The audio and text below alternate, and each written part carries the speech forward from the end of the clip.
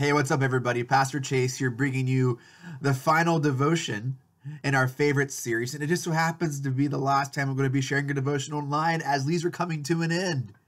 What a long journey, huh? Hope you guys have enjoyed these favorites that I've shared. Hope you've gotten to know me a little bit better. And I appreciate you all sharing your favorite verses in the comments below. And you'll have one more chance right now to share your favorite passages, your favorite stories, and why in the comments below. I'm going to read a passage here that has helped Leslie and I get to where we are today, right here with you all here at Grove City Vineyard. This is Genesis 22, okay? And I'm going to read this passage. It's when Abraham is tested and is called by God to sacrifice his only son, the promised son, Isaac. I'm going to read this.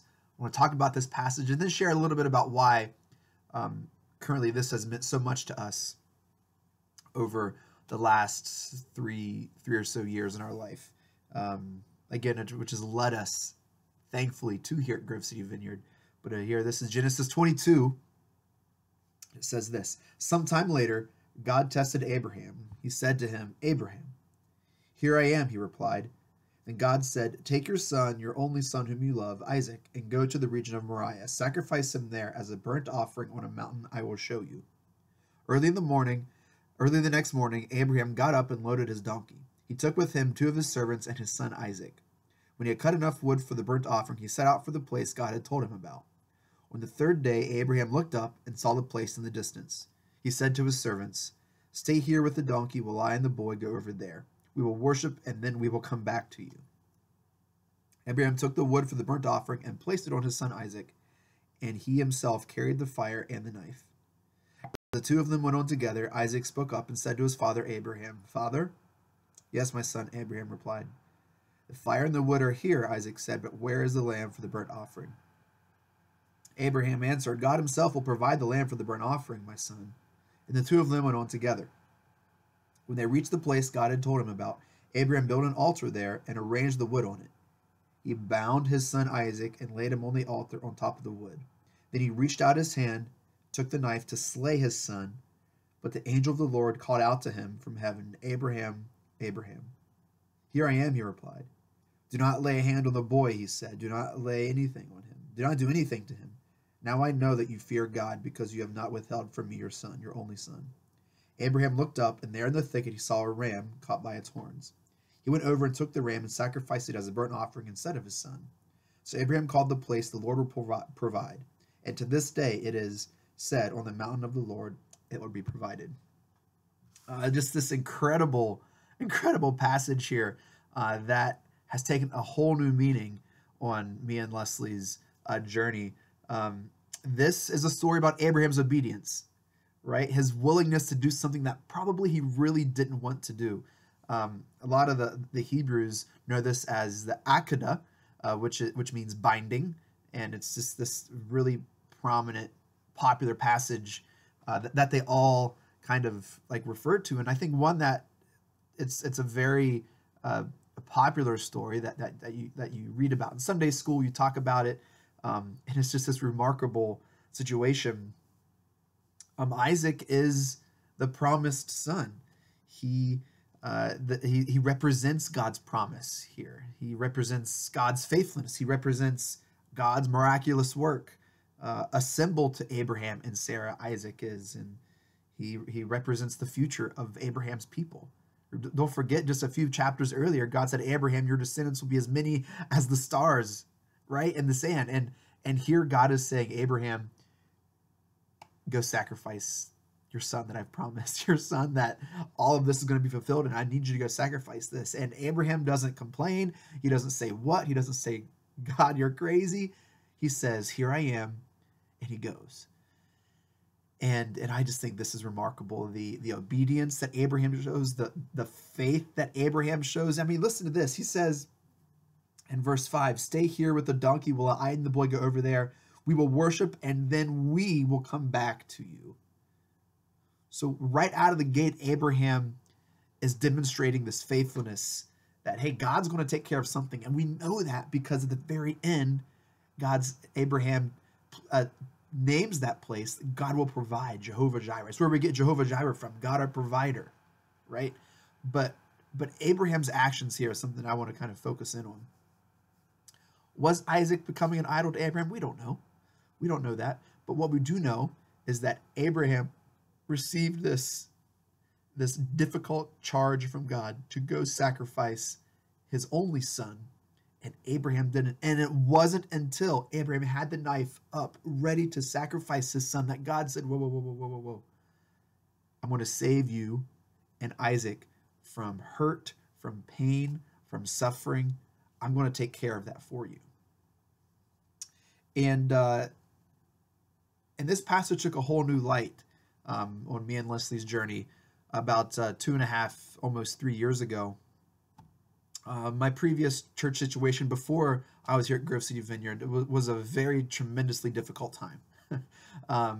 And there were just some situations and circumstances that were incredibly heartbreaking and very, very difficult. And we were put in a situation where we were asked to do something that we really didn't want to do, that we didn't see ourselves doing, that I had opportunities to do before that I didn't feel called to do, but yet we were approached and asked to do something that we really didn't feel like God wanted us to do, but we wanted to respect and love the church, so we took time to pray about it. We said, God, here we are. What do you want? And we took 2 months to pray about this certain decision and this certain step that we never expected and never asked for. And we kind of felt like God was maybe leading us in that direction. And I know this is super vague, but I just want you to hear kind of where we're at. And so after months of praying, we decided, well, hey, this is, we haven't felt a direction to not do this. We care about the church and the people. So let's figure this out. Let's try it. And the moment that we said yes, God said no in this really, really bizarre, unique way. And so now we are like, okay, what's going on? What the heck? Like was this necessary? And so we're trying to navigate all of that. And it wasn't until about a week later when I was like, oh my goodness, like I was replaying that situation in my head, and this story just came to life to me and Leslie in a whole new way. And we truly believe that it was just a test of obedience for us, where God was wanting to know if me and Leslie were willing to go to a place that we really didn't want to do. Like it's not our passions, to go to a place that we didn't necessarily feel like we had been praying, like wanting for this thing to happen. But we wanted to obey God and and follow God's will. So we said yes to God in that moment, and it ended up not being kind of what the church wanted to do after all. And so we reread this story and we're like, oh my goodness, God, we do believe in you, and we do trust in you, and we do like, even when things don't make sense, even when we are trying to discern what direction you want us to go, and we felt like that was the answer that you have given us, this kind of like thing that we really didn't want to do, but God, we felt like in that moment you had called us to do that, where that was taken away from us, and really that had saved us from heartache, from trouble, from stress, from harm, and we are just so grateful that God did provide for us. And so we read this passage, and it is just so personal to us in this moment. So much so that I had one of my friends commission a painting. I love art. I don't know anything about art. I just love art.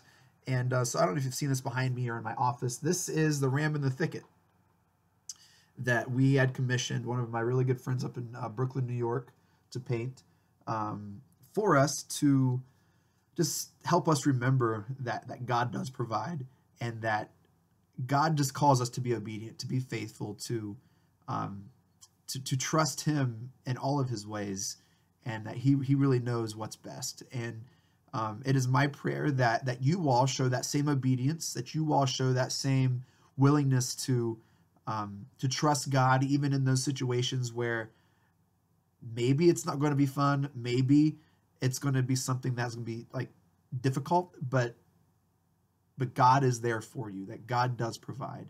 And so just in wrapping up this like favorites series here, this passage is taking on a whole new life for us. And if it not been for that moment, for the obedience that thankfully Leslie and I were able to share and kind of walk through, we would not be here at Grove City Vineyard right now. And we are just so grateful for this church, this family, this community. But yeah, Genesis 22, as we're kind of wrapping up this favorites series here, has taken on a whole new life for us as we were transitioning out of our old church context to go to Grove City Vineyard here. We are just grateful that led us here, and that God does provide for all of us, no matter the situation. And I pray that you all show that same obedience that Abraham shown in this moment, and that you just continue to allow the Word of God to speak to you in every situation.